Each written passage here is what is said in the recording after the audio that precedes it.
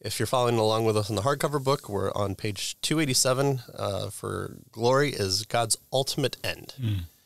So Christensen says that even though evil is an institution within God's good creation, it was not unexpected. Right. So it kind of, right, it kind of intruded. It wasn't really, it doesn't seem like it fits and that sort of thing. But God wasn't surprised by it, right? The serpent didn't escape his confines. And, that's right. Slithered by God, right. and God missed him. Yeah. In between his meetings with Adam and Eve, he doesn't step out for a phone call, and it comes back and everything's on fire. It was not a risk that God took in order to preserve the libertarian free will of his creatures. Christensen has set forth that before, and you can find previous episodes where we discuss libertarian free will and how it doesn't seem to be biblically minded. It certainly did not catch God by surprise, as though God could be subject to such a thing as surprise. It's one of the things that make God. He's not surprised unless you're open theist or some weird thing like that. As we have already seen, it stands within the sovereign decree of God, and we covered this in chapters 7, 8, 9. This explains the fact of evil, but it does not explain the why of evil. Yeah, good. So there it is, right? It exists. Right. Now what? Yeah. And so Christians tells us that, because its presence is so contrary to our moral sensibilities, that is the presence of evil, right, which are derived from God himself, we're sorely inclined to think that evil somehow diminishes the good purposes of God. That's the way it feels to us, right, because of that. And thus, to understand God's purpose, he tells us in decreeing evil, we must kind of step back and look at his ultimate objective, right? That's what he suggests in order to get a feel for this and understand it and perceive what God is attempting to do. Right. The Bible talks about sin, separation from God, separating ourselves as people of God from sin or the world. There seems to be a two sides version of this, and God seems to be on this one side, and he's either reacting or he's having to deal with this hatred that he has for things out in the world that aren't his or aren't the way that he wants it. That's right. Yeah. So God has a manifold purpose in creation and providence, purposes whose wide regions can never be fully charted. But all such lesser goals are subordinate ends to God's ultimate end. So what's the main purpose? So you can have all these kind of secondary minor purposes or secondary qualities of why evil exists, but what's the ultimate end? And that's to bring glory to himself in everything he does.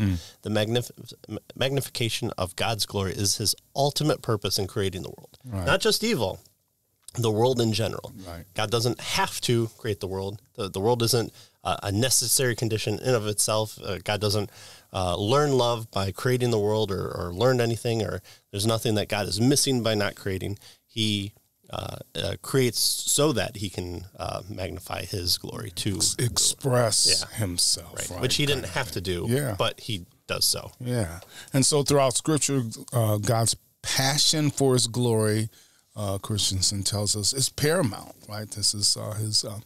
So he quotes Bruce Ware, and Ware puts it like this: from the first verse of inspired Scripture to the last chapter of Revelation, God makes clear in 10,000 ways that the greatest value in the universe and the final end of all of life is the uncontested supremacy and unrivaled glory of God alone, right? So God is eternally self-existent. He's self-sufficient, right? In the fullness of the unchanging perfections of his own Trinitarian being, and therefore he doesn't need to, as you mentioned, display his glory, but he's chosen to do that, right?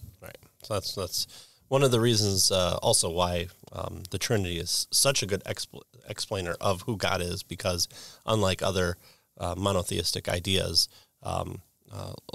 love seems to be a character quality that is expressed or is talked about within those other religions. But it seems like in order to love something, he has to be in a relationship with, and therefore he has to make, without being a Trinity, to make something and express love and do it perfectly. So it seems to be a need that he must have creation in order to express it to that. Whereas in Trinity, he loves each member of the Godhead. Love already exists. Right. It's nothing that he has to create first and then so that he's able to participate in it. He already, for all eternity, has already participated in love. Exactly. Right. Yeah. So nor does he have any need to manifest his glory to us. It's not a need that he must do. His glory has been perfectly manifested between members of the Trinity from all eternity, John 17:5. Nonetheless, the triune God so delights in his own glory, expressed in the inner Trinitarian relationships, that he desired to turn to express the overflow of that delight towards the creature he freely made, especially those made in his image. Right. And again, we talked about this before, but it seems to be something that you would actually want from a being such as this. You would want a being to reveal himself, to save us, to magnify his glory so that you know who he is. And the fact that we talk about God as, unsearchable and unchangeable and this aboveness. It's always this transcendent nature. It seems difficult to grasp, and we would also expect that as well. Yeah. So what is this glory? Right? What in the world are we talking about here? Well, Christensen tells us that God's glory can be defined as that unworldly divine transcendence that dwarfs our position as creatures before the Creator. He says it speaks to the weight and worth of God, right? And it encompasses the full panorama of the supremacy and unity of his divine attributes, right? It says that he is preeminent in existence and that the whole universe is filled with the evidence of his importance and his solemnity. Right. And so the entire universe is an explosion of God's glory. He quotes the psalmist here. Bless the Lord, O my soul. O Lord, my God, you are very great. You are clothed with splendor and majesty, covering yourself with light as with a garment. And that's in Psalm 104. Right? Yeah. The other day I was going through the human depravity that is Twitter, and there was someone saying like, "Oh, you're telling me that God, made this universe with so many millions of light years and so many particles and so many planets, and at the very center of this is you and you're special."